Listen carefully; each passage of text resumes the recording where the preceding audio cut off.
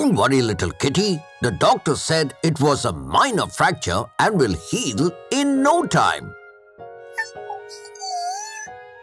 Well, let me explain that by answering a healing question. How does a broken bone heal? Zoom in. Sometimes, when we accidentally fall or experience a significant impact, our bones can break, a condition also known as a fracture. The duration of the recovery process depends on various factors, including which bones are fractured, the location of the fracture, the cause of injury, and the type of fracture. Yes, this can range from the smallest type, called a stress fracture involving tiny cracks in the bone, to the largest type, known as a comminuted fracture, in which the bone breaks into more than 2 pieces. Other types include the green stick fracture, buckle or torus fracture, avulsion fracture, growth plate fracture, and compression fracture. The doctors will treat each of these types as they see fit. But despite the differences, the basic principles of the bone healing process remain the same. Let's dive into it. You see, when a bone breaks, there is a potential for bleeding. So the body responds to this by initiating a process called hemostasis to constrict the blood vessels, and a blood clot is formed to stabilize the broken ends of the bone. This often results in the swelling in the broken region. Over the next few days, the body enters the inflammatory phase as the immune system sends white blood cells, particularly macrophages, to the fracture site. Their mission is to clear the mess and germs around the break, reducing the risk of infection. Then within a week or two, the body enters the respiratory phase and dispatches chondroblasts, specialized cells responsible for the formation of cartilage. These cells get to work forming a soft callus made of fibrous tissue and cartilage.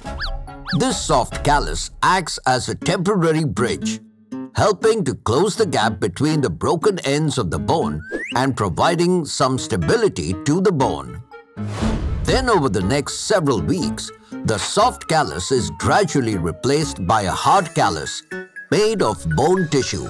Specialized cells called osteoblasts deposit minerals like calcium and phosphorus, making the callus more rigid.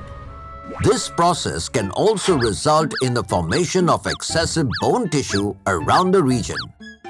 So the body initiates the final stage of remodeling by sending specialized cells known as osteoclasts, whose job is to break down and reabsorb the extra tissues formed earlier. Over the course of several months, these cells work hard to restore the bone to its original shape. But despite their efforts, in some instances, a subtle irregularity or small bump may still be noticeable at the healing site. Over time, the bone gets all better and the person can start moving and playing again. However, as discussed, the time taken for the entire process will depend upon the type and location of the fracture, age, and existing health condition.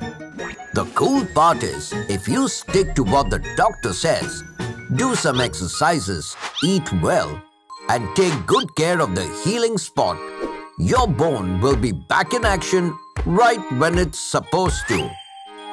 Trivia time! Did you know that the adult human body has 206 bones? Yes, out of them, the human hand, including the wrist, contains 54 bones. To learn more about bones, please check out our video on the same. Also, do not forget to like, subscribe, and share this video with everyone you care for.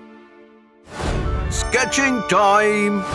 Today's sketch of the day goes to Ashrita Bipin.